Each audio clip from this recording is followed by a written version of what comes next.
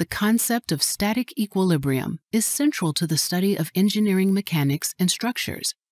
A structural system, be it a building, a tower, a bridge, or any other load-carrying mechanism, must remain at rest when subjected to loads. For example, a building would be of little use if it undergoes rigid body motion, say, due to the wind load. When a structure can withstand loads without this type of movement, we say it is in static equilibrium. In this lecture, we are going to talk about the mathematical definition of static equilibrium and its role for engineering analysis. But instead of using systems like buildings and bridges in our discussion, we are going to use a much simpler system, a particle. A particle could be an object whose dimensions are negligible, or could be a point in a larger, more complex system. We will talk about static equilibrium pertaining to more complex rigid bodies in future lectures. Consider this particle. For it to remain at rest, for the particle to maintain its static equilibrium, the net force acting on it must be zero. A non-zero net force would cause the particle to move. Therefore, given a particle subjected to two or more forces, we can write the condition of static equilibrium this way. This equation states that for the particle to be in equilibrium, the net force vector acting on it must be zero. In two-dimensional space, where vectors are described in terms of their x and y components, we can write this vector equation in terms of two equations, like this. We call these static equilibrium equations. We can use these equations in two ways. If all the applied forces are known, the equations could tell us if the particle is in equilibrium. Alternatively, if some of the forces acting on the particle are unknown, we can use the equations to calculate them. For example, this particle is subjected to two forces. Does the particle remain at rest? Is it in the state of equilibrium? To answer the question, we need to see if the two forces add up to zero, if the equilibrium equations are satisfied.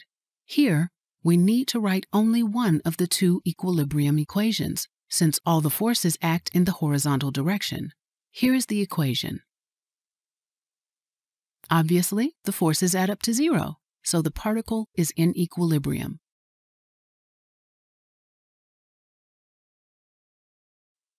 Now consider this particle. It is subjected to three forces. We know the magnitude and direction of two of them, but the magnitude of this force is unknown. We wish to determine r, such that the particle remains in equilibrium. Since two of the forces have both x and y components, we need to write both equilibrium equations. The net force in x direction must be zero, and the net force in y direction must be zero. Since r appears in the first equation only, if we solve it for the unknown, we get. We also need to check the second equation to make sure it is satisfied. Yes, the sum of the forces in y direction is indeed zero. What does this negative sign mean? It means the direction of the vector is opposite to the direction shown on the diagram. Put it differently, for the particle to be in equilibrium, the horizontal force must be pointing toward the particle. We can show the result of our simple analysis either this way, by writing negative 13.86 next to the vector pointing away from the particle, or we can write positive 13.86 for the force magnitude, but reverse the direction of the arrow like this. These two representations mean the same thing.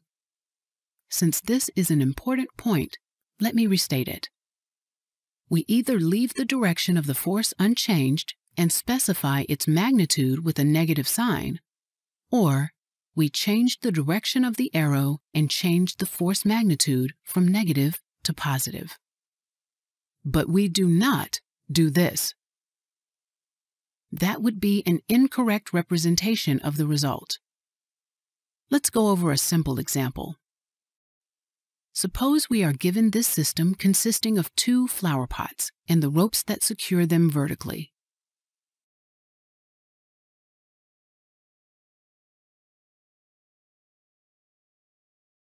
If no other external forces are applied to the system, we can say that the system is in static equilibrium. That is, no rigid body movement takes place here. Assuming that each pot weighs 45 newtons, we wish to determine the tension force in the ropes. For the purpose of determining these unknown forces, we can view this as a particle equilibrium problem. Where is the particle? There are many particles in this system, but we are not interested in most of them. We are only interested in the ones that enable us to determine the unknown forces. So, we are looking for a particle that sits at the intersection of the relevant forces in our system. If we replace each pot with a downward force of 45 newtons, we should be able to see where the particles of interest are located. At the tail end of the applied force vectors where the ropes and the pots come together. So, points A and C act as our particles of interest. Note that here we have 2 independent particles, as they have no forces in common. Hence, we need to solve 2 independent particle equilibrium problems. Here's particle A and the forces that are acting on it. We have a downward force of 45 newtons and an upward force with an unknown magnitude. This force represents the tension in rope AB. For the particle to be in equilibrium, the net force in y direction must be 0. So we can write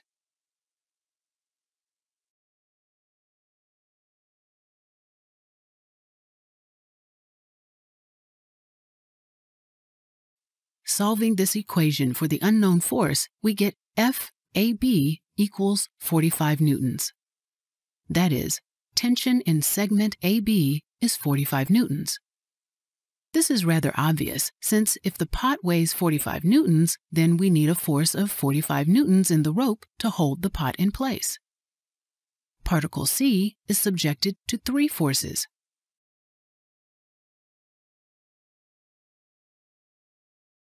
A downward force of 45 newtons, the force in segment CD, and the force in segment CE. Given these distances, we can determine the angle between each rope segment and the vertical axis. Since the 2 angles are equal, let's use the same label for both. Tangent of beta equals 25/50, so angle beta equals 26.57 degrees. Here, we need to write 2 equilibrium equations, since we have forces with x and y components.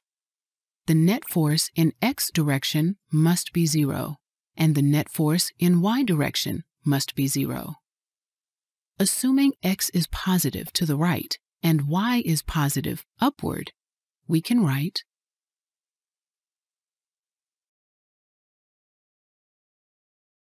Solving these equations for the unknown force magnitudes, we get This means, for the pot to remain in place, each rope segment must carry a tension force of 25.16 newtons. In summary, in 2-dimensional space, particle equilibrium involves writing 2 equations. Therefore, we can analyze problems with up to 2 unknowns given a single particle. We can use the concept of particle equilibrium to solve a host of practical problems. See if you can solve the following problems.